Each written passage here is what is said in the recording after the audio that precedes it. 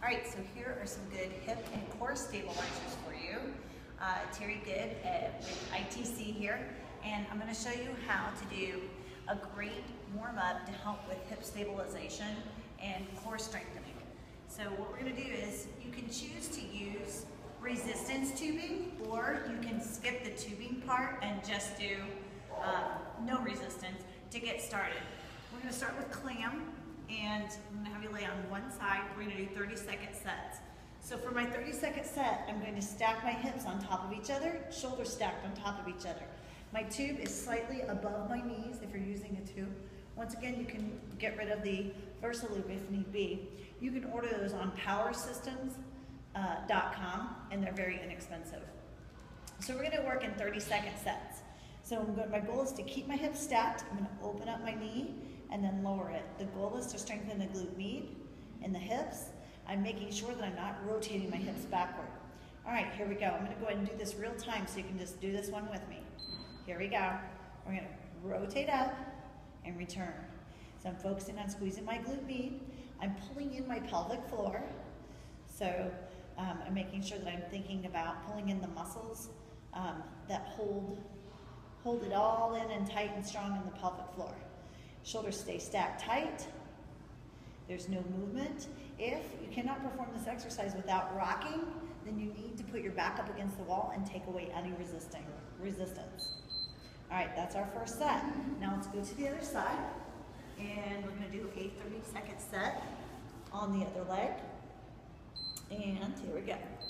So my hips and shoulders are once again stacked. I can tell because I'm not rotating backward into my hips at all. I'm just loading through the glute. If these muscles are tight, you might not have a lot of range of motion, but you just want to make sure those hips don't move at all. So you can do 20 reps, or you can just follow along with me. We're doing 30-second sets. Next step, we're going to do a glute bridge. You're just going to roll over onto your back and lift your hips, squeezing through the glutes. So we're going to turn over onto our back, and you can do this with or without the tube as well. Pushing through the hips, shoulder blades are backing down. Feel your buns. Squeeze through your glutes, strong, strong, strong. We're going to spend a little bit of time on this one. Working through, feeling the bottom with the tush. Stay strong. Pull the pelvic floor up. Holding tight. I'm going to show you a progression for this. Here we go. We're going to extend one leg, keeping the knees equal distance apart. Notice that my foot is directly extended from my knee. It's not up here. It's straight out. Okay? If this is too much, just return to both feet on the floor. But I'm firing just by lifting my left leg, my right glute only.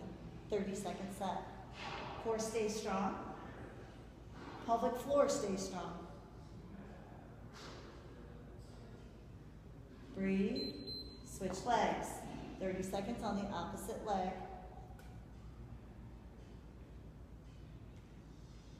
So after this set, if you have a tube on, we're going to remove it, and we're going to work on the inner thighs, your adductor muscles.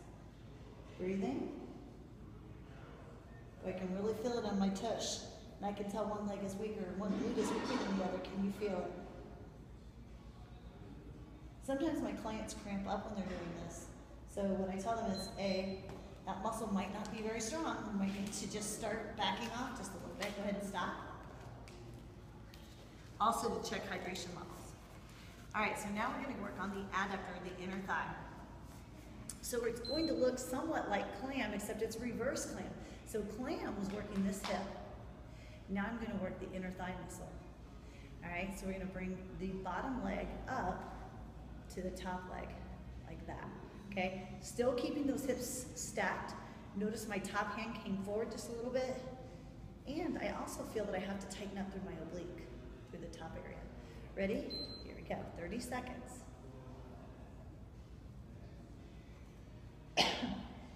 A lot of times my clients are surprised because they'll find one of those adductor muscles works really well, and then they go to do the other side and it feels much more challenging. And that, my friends, is called imbalance, right? That's what we're working to adjust here. Good, we have about 5 seconds left, and we're going to do a quick switch and do the other side. Good, quick switch. Get ready. 30 seconds on the opposite side. So remember, we're gonna turn on the upper hip, right? I'm stabilizing with my glute med. This hand is down, and then we come up and down, using that inner thigh.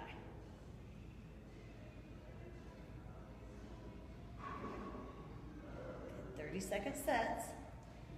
I feel myself bracing through my core. My inner thigh muscles are fired up.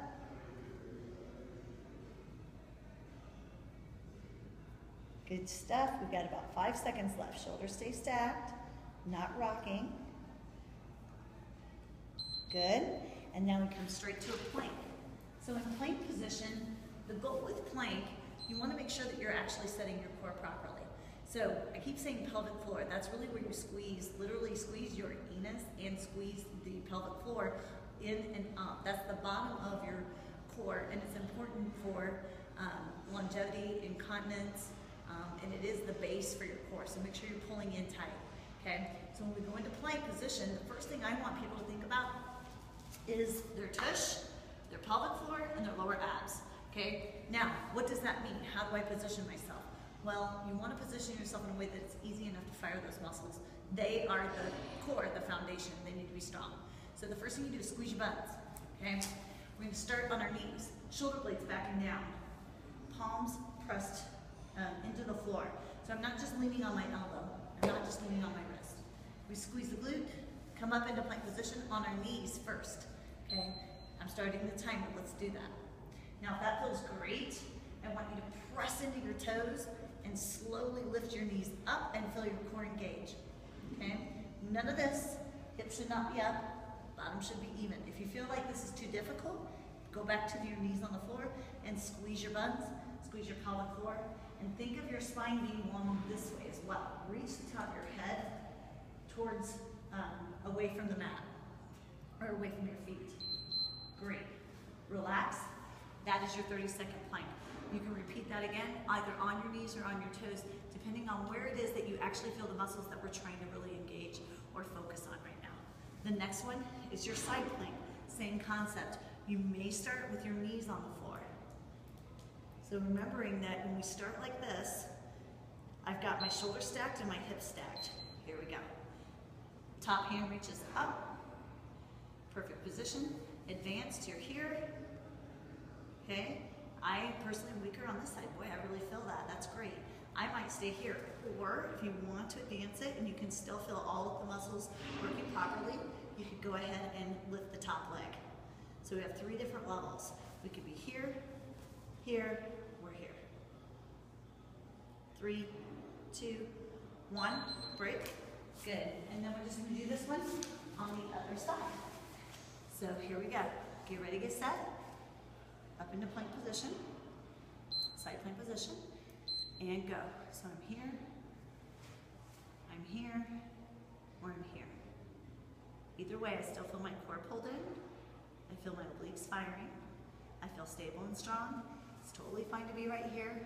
If your right side is not as strong as your left, I advise you to use the exact same technique on both sides. Don't go advanced on one side and then take it down to beginner on the other.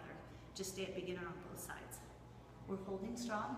2, 1, and done. And that is your hip and core assignment.